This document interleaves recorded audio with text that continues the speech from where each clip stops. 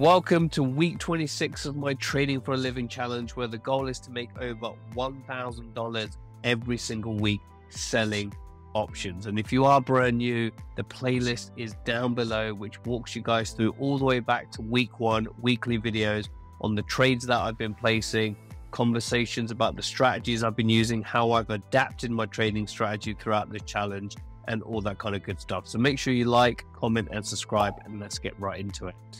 So month 7 has been pretty difficult. So week 26, I made $570, which again is 45% behind. I only made $51.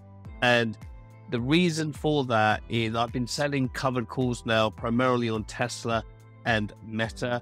And what's happened is at the start of 2023, Tesla and Meta have started to rip up, which has gone above my cost basis, which therefore I'm having to roll in the money call options here, which is not the most ideal strategy, especially if you're trying to generate weekly or monthly income. So we'll walk through all those trades and what's going on, and especially on Tesla. What's happened with Tesla is I'm recording this in week 27, Wednesday, the 25th of January, and Tesla are releasing earnings after the close. So I'll more than likely do my week 27 roll today before the market, because if Tesla have any bullish type of news, then Tesla again could continue to rise. But the technical suggests that it's due to some sort of a pullback, and hopefully the earnings are aligned with that correlation as well. So we have a look at it here. Again, even though the monthly goal is $4,000, the minimum monthly goal is $2,500 just to cover the cost that I have. And so far this month is the first month where I'm really struggling. I'm behind target. But you can see all the other months I've achieved over $2,500, with last month being my highest. This month of 7 here has been the lowest because I'm in the water on my covered calls. So that has led me now back to 14% year to date. So from a 9 to 5 perspective, we should have made 26.7, but I've only made 22.8 trading. So I'm not complaining with that amount. To do that with only $125,000 in capital is still a pretty good return. I have learned a lot through this process in terms of what I would do differently. And again, we can do all those type of reflection videos on this channel at some point. But again, it's not taking a lot of time for me to place these trades. One thing that, if you guys did watch last week's video, is that my available balance has declined.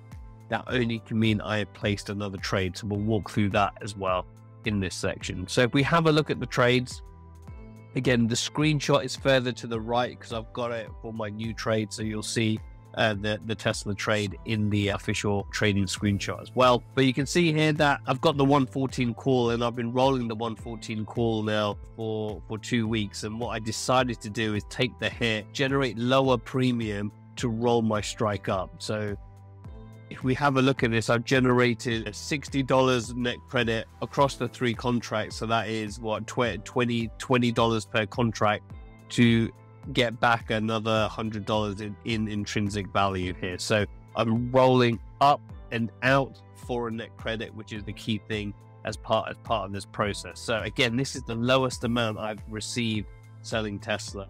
So we have a look quickly at the chart of Tesla. So we've got the 4-hour chart. And you can see here that I've got 300 shares at a cost basis of $280.50, so long way away. So I've been selling covered calls below my cost basis, and ever since this down move, it's been very easy just to keep rolling my covered calls down. But at some point, it was going to come back, and this is kind of what's really happened. So I've got the 115 call, and Tesla's currently trading at 143.91. So as I mentioned earlier, Tesla do have earnings today. So more than likely, I will look to roll this position before earnings, because again, if Tesla starts making a move up, then I could be in a lot of trouble here, and I'll be making 0 premium or potentially negative premium to get myself out of this situation. I knew that this was coming. I've said it through every single week that at some point this will happen. I thought I would have enough time, and that's one challenge about selling covered calls, is that if the price moves quickly against you, especially doing weekly options, the gamma risk increases significantly, which then causes a kind of challenge. But if you look at it from a technical perspective, we've got Tesla near overbought conditions. It's got 1, 2, 3 missed daily pivots, and you can see here now that it's actually hit its monthly pivot for January. And when this pivot printed down here, you would think you'll never get here.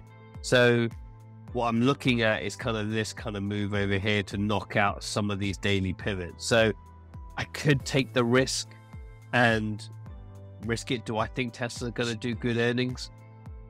Probably. They might have an EPS or revenue beat, but again, it will all come down to guidance. For those who listen to Microsoft's earnings, they missed their EPS and revenue number, and after hours they shot up by 6% for 2 misses, which is absolutely strange. But then on their conference call, they gave out their guidance, where their guidance predicted a lower revenue going forward for 2023, which then gave back all those gains, and I think they're down by 1 or 2%. So I don't really want to take that risk, and I'm not gonna make much money rolling it. So I'll see where it plays out this morning, see if we get a little bit of a pullback, try to get a roll in, and that's what I need to do for this particular position. Now, if we look at Meta, I did it in week 25. I rolled it out to the end of February. I rolled it up from $97 to $100, and unfortunately, Meta has just continued to go up, and look at this, it's even blown through my cost basis strike here.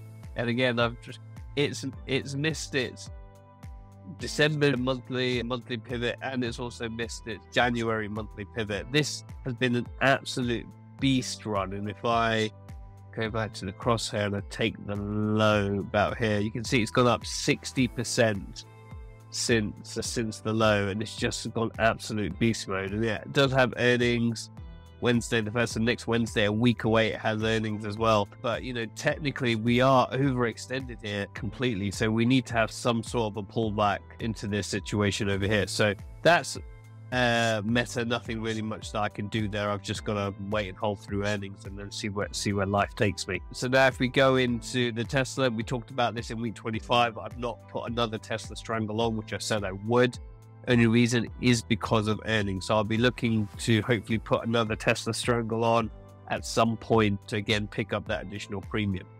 But now I want to walk you guys through the new trade that I've done, and it's on a stock that you probably wouldn't expect me to trade, but it's on AMC. So I've done a strangle on AMC, and just so you can see over here, you got your Tesla position if you guys want to check that one out. And then we've got the 10 contracts on AMC that I've done. So what I've done is I've sold a strangle on AMC, and I've sold 10 contracts, selling the 23 call, which I think I went a bit too high on, or conservative rather. And then I sold and that's meant to say 3, not the 90. And then I sold the 3 put.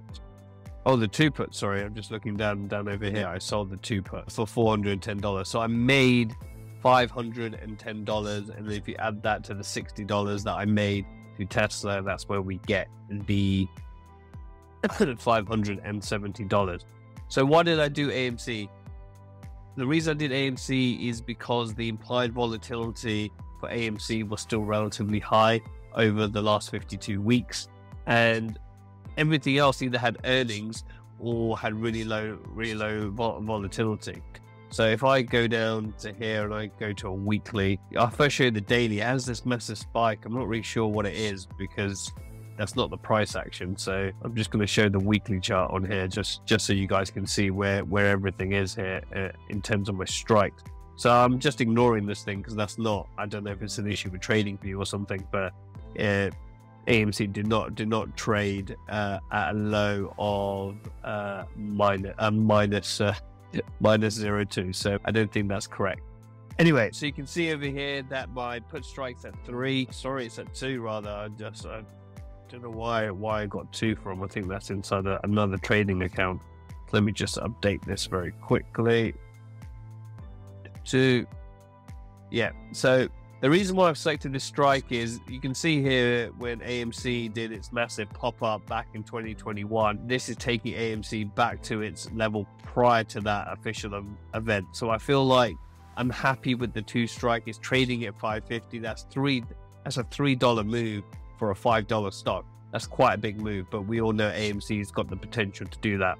And then on the call side, I've done the 23 strike, as you can see over here, put at 22, call at 23. I probably could have rolled this into about, at least at these highs here, about the 17, 18. So I might do that throughout the duration of this trade. And you'll see here that the expiration date, I really apologize for the lack of ability inside here. I think I was copying it from one of the Meta or Tesla ones, and I've updated it. So it is the March 17th expiration date. So again, we've got quite a bit of time left on this trade to pick up the $510. What I'm expecting to do, hopefully, is at least take out half of that position, take that position off, and so I can go into more lucrative stuff like a Tesla strangle in there. I do have $4,000 available. I might do an Apple strangle as well, which would probably be about 2K in buying power for me to put on the trade. And yeah, that's the way I've worked on it. So again, I'm trying to diversify out, trying to come up with new trades to keep that income ticking along. And a lot of my money is tied up into Tesla cash secure puts and Meta as well. So these two are causing me big problems here that would release a lot of capital for me to start placing other trades. I want to do more and more strangles and not to do the wheel strategy.